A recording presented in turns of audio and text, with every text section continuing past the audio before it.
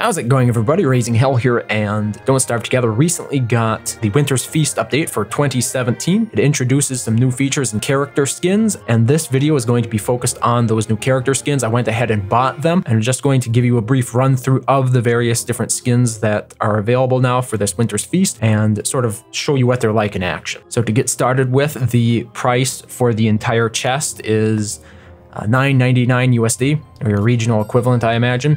I went ahead and topped up my Steam wallet before buying this, so I didn't have to go into any of that. It just immediately gave me the, immediately purchased it. And as you can see here, it's a chest reminiscent of the new Deer Clap skin design. If you haven't seen the new Deer Clap skin, it's pretty awesome.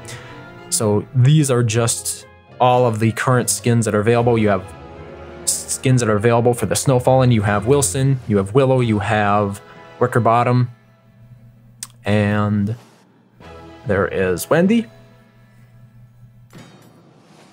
and Weber.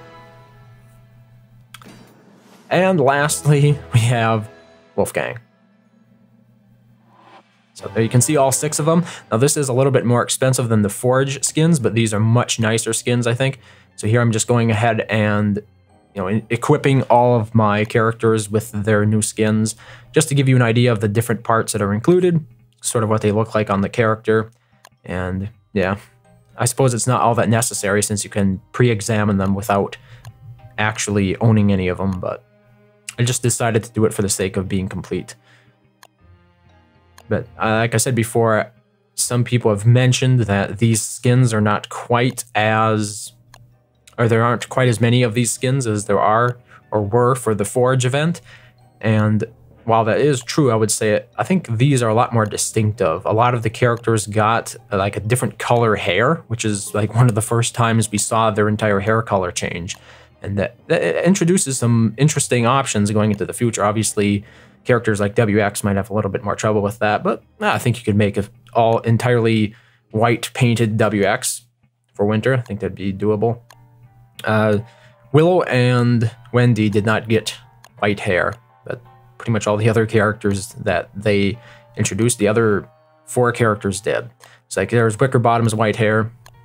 People have commented on her appearance being a striking similarity to that of Elsa from Frozen, which was an interesting decision. I hope we don't have a repeat of the Forge or somebody comes after them over copyright infringement or anything like that.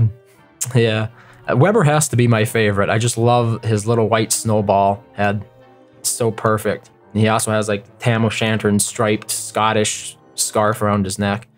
So yeah, I'd say Weber's probably my favorite here out of these outfits, but they're all pretty awesome with their new white theme. And here he is reading his carol. So that's the new emote. If you go ahead and lock an entire outfit, or an ensemble, I suppose as they call it.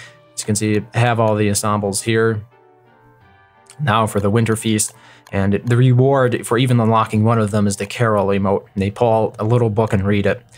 So in addition to that, I went ahead and actually got some footage of these skins in action. I thought, I don't know, some people like to be able to cut them out and whatnot. So here you have pretty much the full range of motion against the backdrop that I thought was pretty neutral, pretty easy to, Photoshop them out of. It's not a green screen, but it's the only thing I had available at the time. So, in regards to why there are only 6 characters this time, Clay did elaborate on this, and it appears it does come down to largely a time constraint. It appears that they perhaps bit off a bit more than they could chew releasing this update, and it was a little bit rushed, so they couldn't get all the characters done. So they instead went for 6 of the most popular, I suppose you could call them. And they said that in the future they would be prioritizing including the ones that were left out here. And I think a lot of people were really hurting for a WX and a Wigfrid, and we didn't get Winter's Feast skins for them.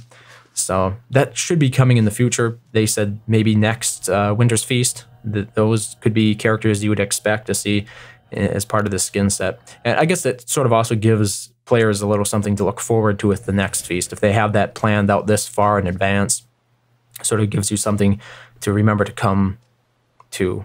It doesn't sound right, does it? Come back to the game for, right?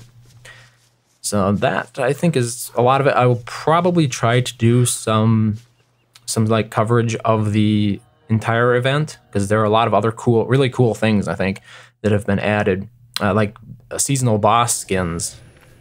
So the dragonfly, the deer clops, the moose goose, and bearger have all got their own winter skins, which is pretty cool. It's for the Winter's Feast event, obviously.